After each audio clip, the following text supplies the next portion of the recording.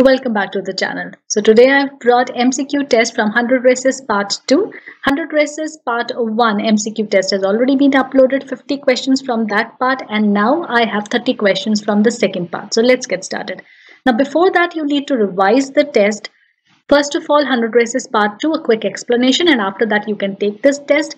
100 races part 1 also, it's uploaded. So short questions are there, easy and quick revision. So CBSE sample paper questions are also included there, so you can revise it from there and then take the 50 MCQ test.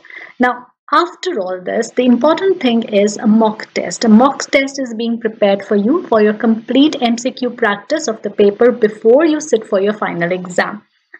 So it will be released in the first week of November for class 10 and only for my subscribers. So if you want to receive the test, you just need to send an email ID on my Instagram account and get yourself registered. So the link I will be giving in the description box also. Now let's get started with this test. So question number 1, I'll be reading only the questions, right, counting from 1 to 30 and then get started. So first one, Miss Mason studied the note thoughtfully because... Second one, how would you describe Miss Mason's state of mind on receiving the note from Wanda's father? So you can pause, read the options carefully and then decide. Now this is the note. Dear teacher, my Wanda will not come to your school anymore. Jake also. Now we move away to big city. No more Holler Pollock. No more ask why funny name. Plenty of funny names in the big city. Yours truly, Jan Petronsky. The tone of the first line of the note sent by Wanda's father is. Next one. The word Pollock in the note indicates. Fifth.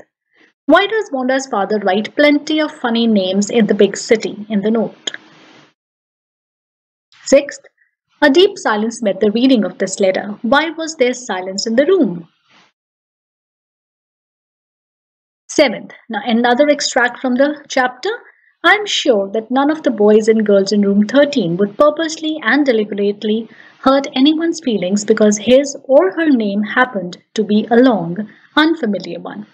I prefer to think that what was said in thoughtlessness. I know that all of you feel the way I do. That is, this is a very unfortunate thing to have happened.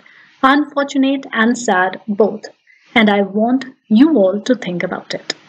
So what is the tone of the teacher in the above lines? Next one. Why does the teacher use the words like I'm sure, purposely, deliberately, and then I prefer to think in the extract? It should be in the extract, not in the first line. Then question number 9. In the question given below, there are two statements marked as assertion, that is A, and reason is R. So mark your answer as per the options given. So carefully read the assertion and reason and then decide your answer. Assertion is Mary could not put her mind on her work. And reason is Mary was jealous of Peggy. 10th one. She had stood by silently, and that was just as bad as what Peggy had done. Worse, she was a coward. So out of the quotes given below, which quote brings forth what exactly Mary was going through? So this statement tells us Mary's state of mind. And these are the quotes below which justify what she was feeling at that time. So decide which quote justifies what was going on in Mary's mind at that time. Next one now, 11th. She could put herself in Wanda's shoes, which out of the following sentences mean the same as what Mary meant in the above line. 12th, Mary wanted to tell Wanda something. What do you think she wanted to tell her? So Mary all the time was wishing only if they could meet Wanda. So what actually she wanted to say to Wanda? 13th, again, this is a line from the chapter.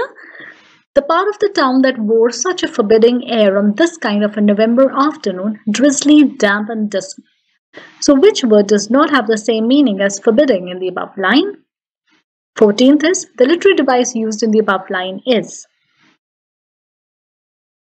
15th, I thought she was too dumb. And gee, look how she can draw. Here Peggy's dialogue portrays her.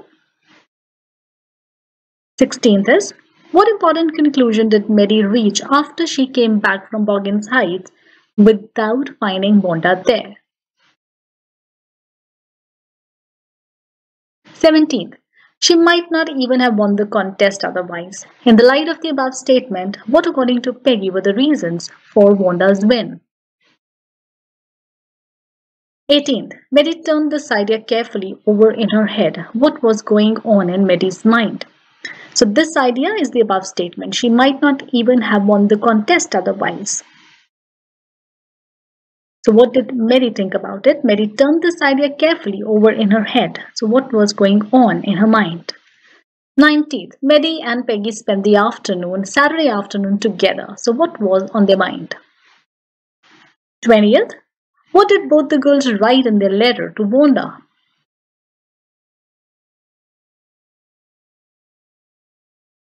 Now 21st, at what address was the letter posted by the girls? Next one, why did the girls believe that Wanda had received their letter?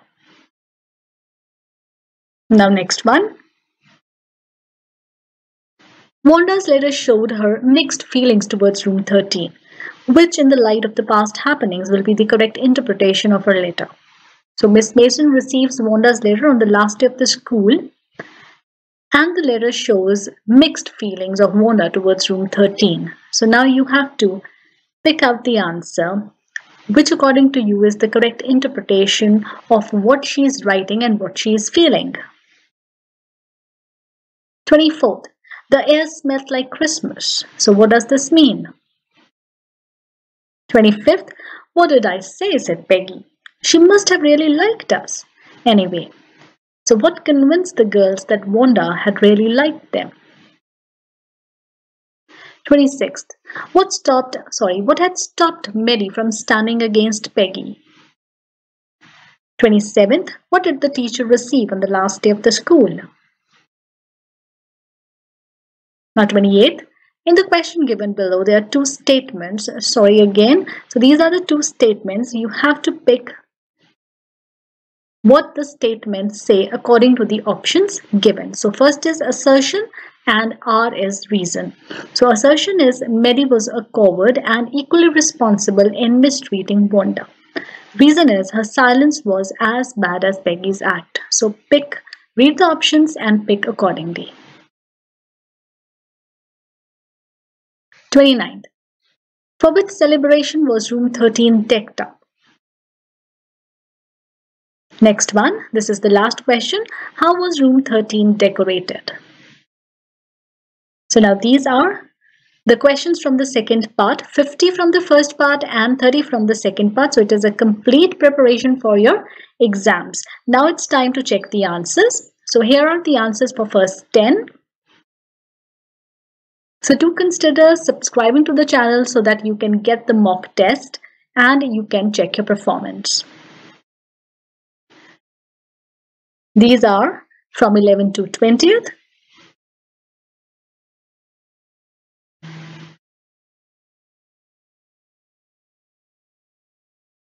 Now 14th question. The literary device in the 14th question, it is alliteration and personification. So I know you can recognize alliteration, but there's personification also. Alliteration is the sound is repeating, and personification is the line says the town that wore. So therefore, it is a quality of a wearing something. So it is personification. Now next from 21 to 30th.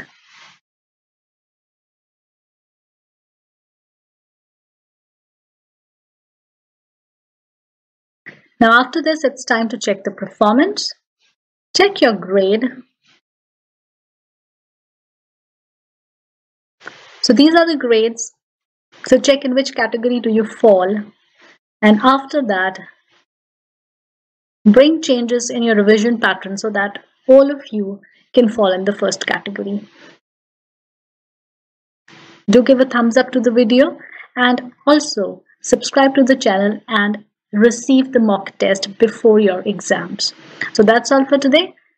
Thank you all of you and stay prepared.